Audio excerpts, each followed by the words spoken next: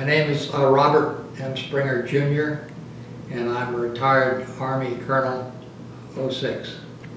And then something very surprising happened. General MacArthur's headquarters had planned an invasion of Inchon, which is south of Seoul, the capital, about 100 miles north of where we were, and on the west coast.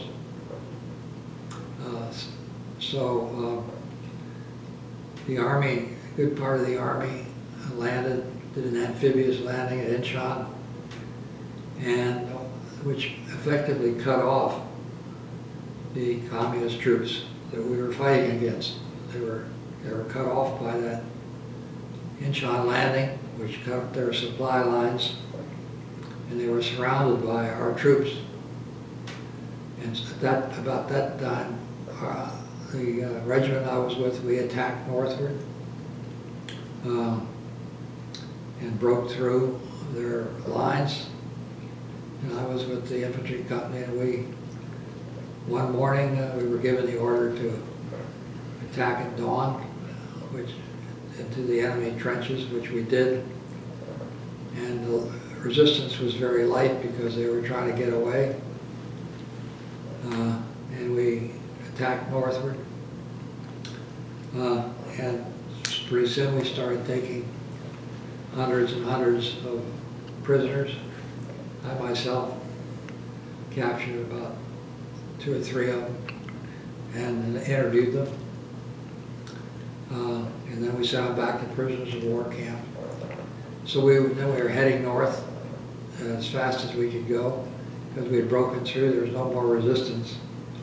In fact, there was no more resistance all the way up to the 38th parallel, a city called Quezon. And so we advanced, our regiment advanced and took the city of Quezon on the 38th parallel.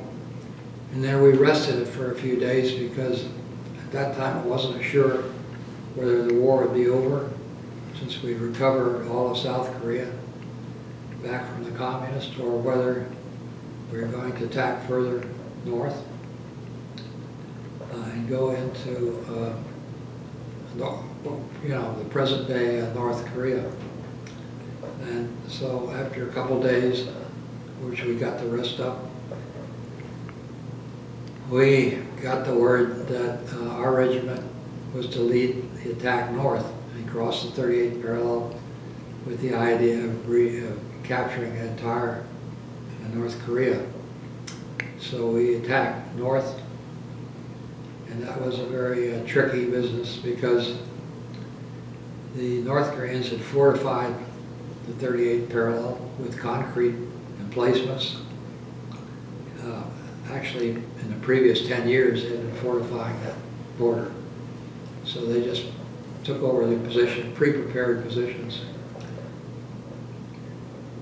And the regiment I was with, Easy Company of the 8th Cavalry Regiment, it turned out we were the lead company of the division, and which by that time we'd broken contact, so we didn't know exactly where they were. So we got orders to get down the main highway going up into the North Korean capital, which is about 150 miles north of us. Get down the main highway about 4 o'clock in the morning, and march in columns on either side of the highway, and keep going until we met resistance. Well, that's not a very good way to do things, because it's better if you take the high ground on both sides of the road and attack that way, so you can't be ambushed. But we were in a big hurry, because we thought we could envelop the North Koreans. So our commanders decided to dispense with the normal precautions of taking the high ground and just zip right up on the road, and when we met resistance, call up the tanks and knock it out and go forward. So we attacked down the road in the dark, marching quietly. And as we went down, the dawn started to break. And pretty soon we could hear the clicking of rifles on either side of the road. And they weren't our guns that were clicking, it was the enemy. And all of a sudden, they allowed us to go inside of their positions, and then they opened up from both sides of our column, and we lost a lot of people.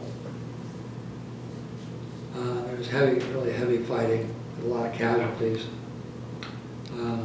As we tried to, by that time we knew we had to take the high ground, so we got off the road and started tacking up into these trenches on either side of the road, and eventually were able to take the trenches with regular hand-to-hand infantry fighting.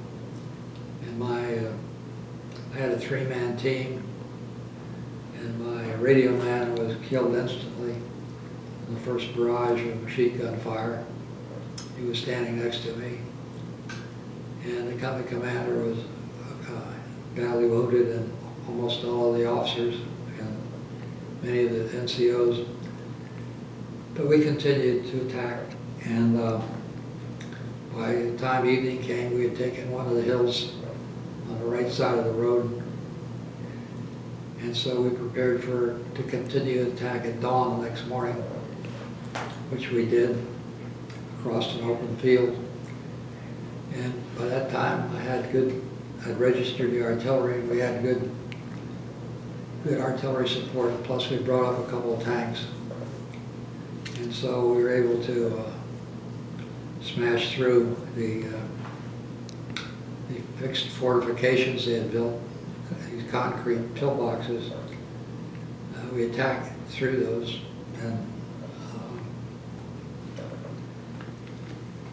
and Matt went about a mile that day after we broke through the pillboxes.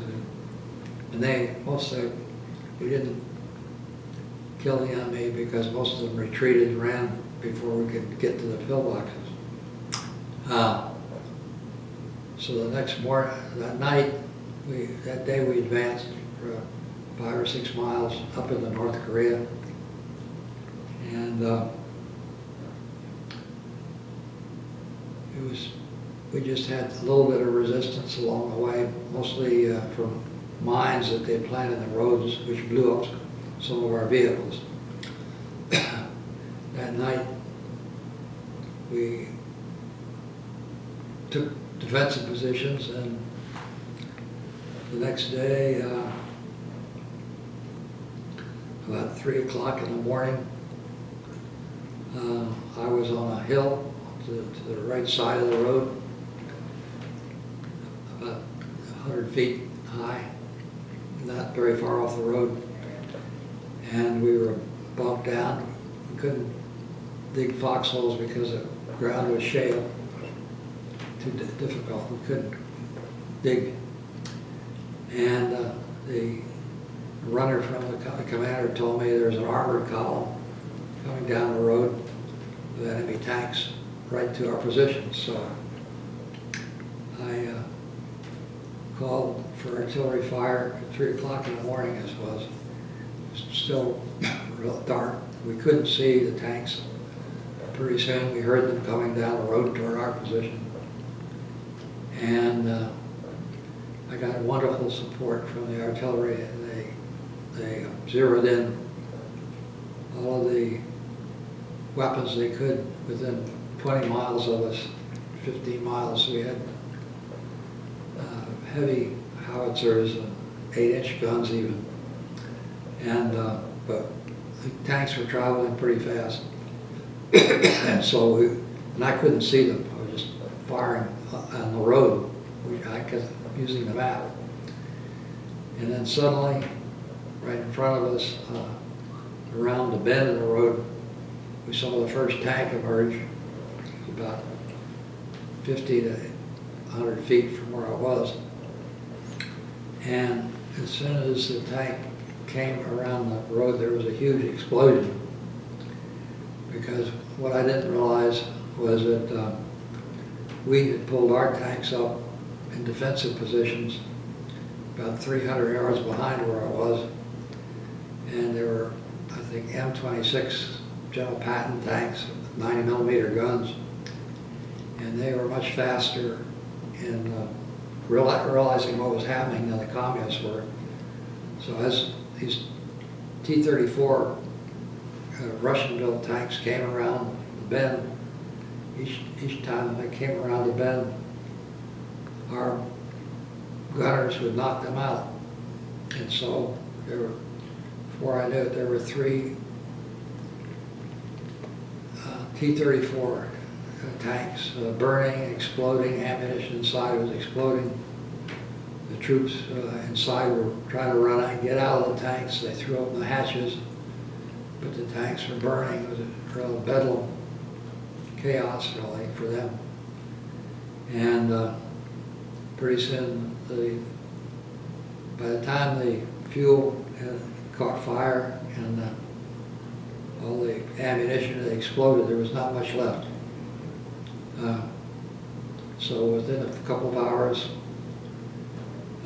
we had no casualties. And we picked up and we started advancing north again. By that time, we'd knocked out almost all of the resistance. And we advanced further up to Pyongyang, which is the capital of North Korea. And we're billeted in a former Soviet military advisor mission headquarters.